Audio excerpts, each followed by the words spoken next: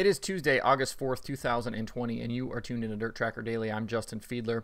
Eastern Midget Week for the USAC National Midgets was supposed to get underway tonight at Grandview Speedway, but the approaching tropical storm, which I'm not going to try to pronounce, has forced the cancellation of tonight's event. The rest of Eastern Midget Week is on as scheduled and looks like this. Tomorrow they head to Action Track USA, followed by Thursday at Bridgeport Speedway, Friday at Path Valley, Saturday at Clyde Martin Memorial Speedway, and Sunday at Sealands-Grove Speedway.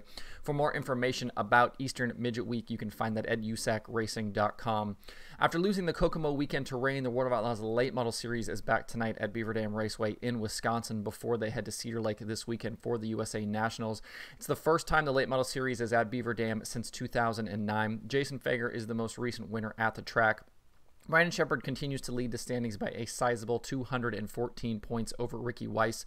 Darrell Lanigan is another 54 points back in third. Sheppard has 11 wins on the season and 6 in the last 7 races. His average finish over the last 10 races is an incredible 1.7. Behind him, Cade Dillard has been strong in recent weeks with 3 second-place runs in the last 4 races, and Ricky Weiss has been better as of late after finishing outside the top 20 both nights back at Lernerville. Looking at tonight, it will be interesting to see who else comes to Beaver Dam for this race. With many of the top teams racing this weekend for the big money at Cedar Lake, I'd expect some of them to take the opportunity to race tonight, especially with the race paying $10,000 to win on a Tuesday night. Right now, the DIRTRACKR.com analytics prediction formula heavily favors Brandon Sheppard for the win. Cade Dillard also has a solid win percentage, but if some other strong cars show up, those chances could obviously change. You can watch all of the action tonight from Beaver Dam live on Dirt Vision with your Fast Pass. Speaking of Cade Dillard, with this being his second season out with the World of Outlaws, I wanted to take a look at some of his numbers and see how he's improved from his first year to his second. With Ricky Weiss coming into the series at the same time and being a challenger right away, it seems like Dillard got overlooked a little bit early on, but is starting to garner more attention as of late. Looking at just his 2019 season, you can see from his results the massive improvement from even the first half of the season to the second. It shows a young, inexperienced driver getting his legs under him and learning how to be out on tour. Over the first 20 races of 2019, he had 2 top 10 finishes and a single top 5 finish. He made most of the features but was often outside the top 10. On July 9th, 2019 at ABC Raceway, Dillard grabbed his first top 5 of 2019, and that kind of seemed to change the course of his season. He started the second half of the season with a 17th place run at River Cities, but then ripped off 3 top 10s in a row and ended up with 14 top 10s over the final 21 races. He also had 6 top 5 finishes as well. He ended 2019 7th in the points and with an average finish of 11.9. He also led 60 laps on the season. For 2020, his drastic improvement has continued. After going winless in his rookie campaign, he won in just his 3rd series start in 2020 at Vado Speedway Park back in January. He won again at Lernerville in June, taking down the $30,000 to win Firecracker finale. Through 26 races so far this season, he already has 4 more top 5s than he did all of 2019, and he's matched the number of top 10s. He's also already led 50 more laps than he did in 2019. His average start has improved from 13.2 to 8.8, and his average finish from that 11.9 to 8.5. He's made gains in qualifying as well, going from an average qualifying position of 8.9 in 2019 to an average position of 5.6 in 2020. His race nights have become much more complete as well, which is why his driver rating is currently 10 points better this season over last, and he's only been bested in 2020 by Brandon Sheppard. Dillard is currently 4th in the series standings, but sits only 78 points out of 2nd.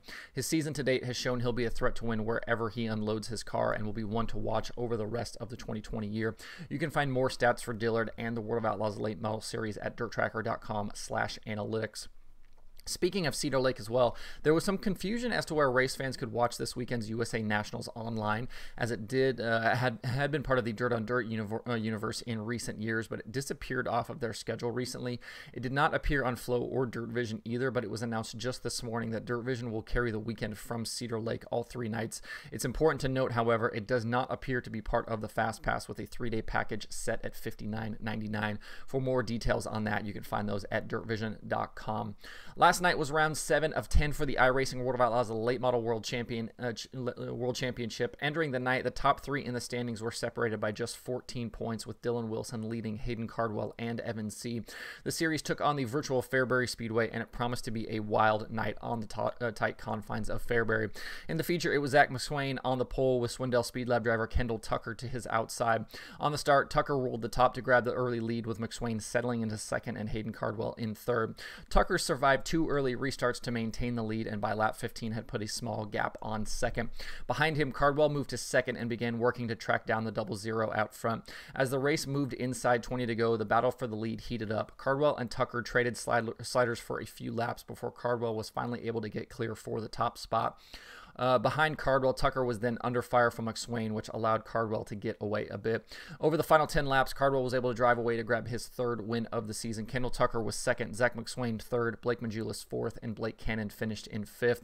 Dylan Wilson finished 6th, and Evan C. got turned over and finished 19th.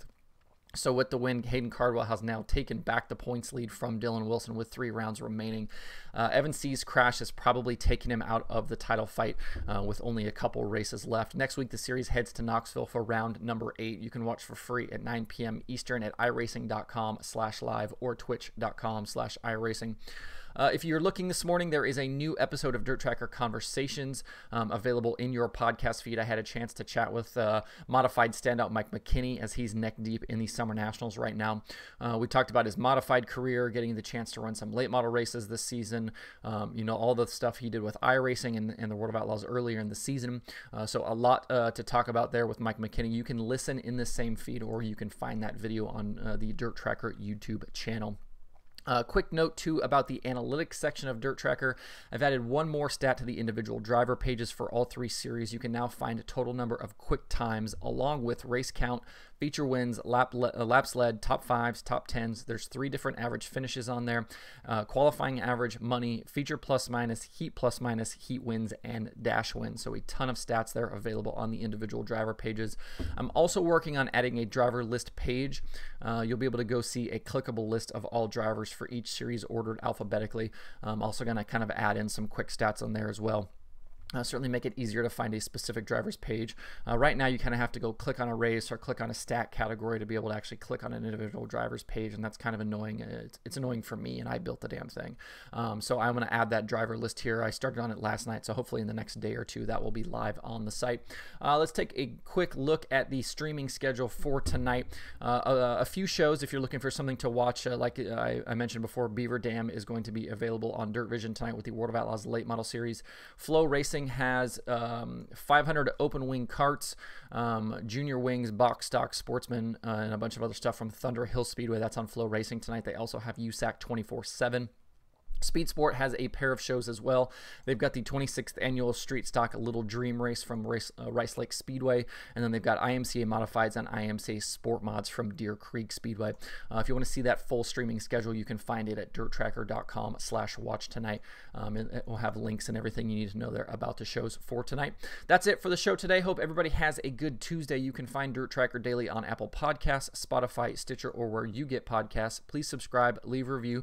You can also watch the show every day on YouTube and Facebook. You can email the show at info@dirttracker.com, and you can follow along at facebook.com/dirttracker, twitter.com/dirttracker, and the website itself, dirttracker.com. You can follow me personally on Twitter at Justin_Fiedler, and don't forget to sign up for the Dirt Tracker weekly newsletter on the site. That's it for today. Hope everybody has a good Tuesday. We will see you tomorrow for more Dirt Tracker Daily.